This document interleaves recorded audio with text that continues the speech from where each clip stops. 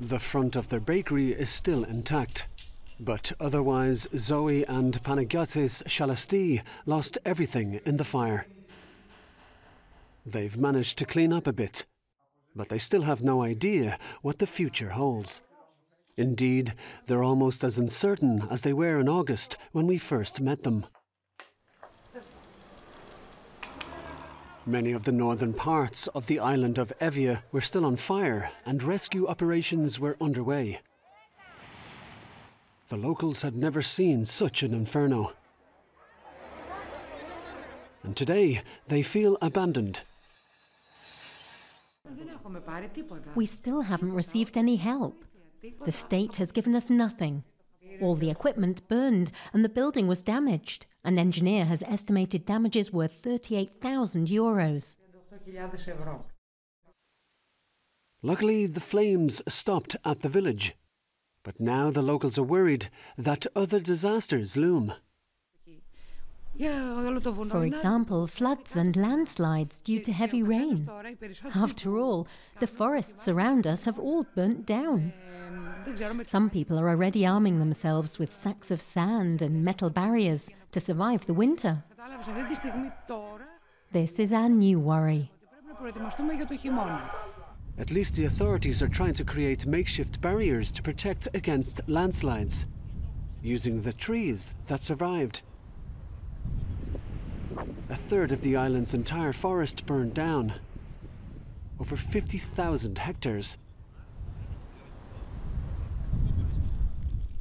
Yangelis Yoganzis earns his living from the forest, more precisely from the resin of pine trees. The viscous, sticky liquid is used to make various products, including paints, plastics, medicine and cosmetics. Evia accounted for 80% of the pine resin produced in Greece. It is sickening to see this beautiful landscape all charred. Many of my colleagues say it would have been better if our houses had burned down, rather than the forest. Experts estimate that it will take about 30 years until the forests are restored. Though Yoganzis knows that climate change is partly responsible for the devastation, he does not have much faith in the government's environment policies and plans for renewables. The right regions have to be selected. You can't disfigure the mountains here with ugly wind parks that will be around for generations, just because some people want to make money. Greek Prime Minister Kyriakos Mitsotakis announced in November that he would invest massively to make Greece climate neutral.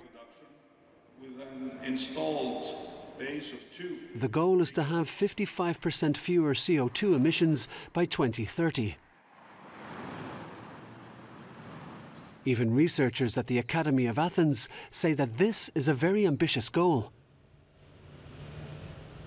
However, they also say that it will be terrible if nothing is done. Then Greece would be much warmer with even more frequent extreme events, the cost of which would exceed, at the end of the century, 700 billion euros. A monstrous sum that Greece could barely afford. That's why it's urgent, says Zoe Shalasti back in Evia. Something has to happen, fast. There are these climate change conferences, but I think we have to start with the young generation. Children should learn about nature and the environment from as young as possible, and learn how to protect them.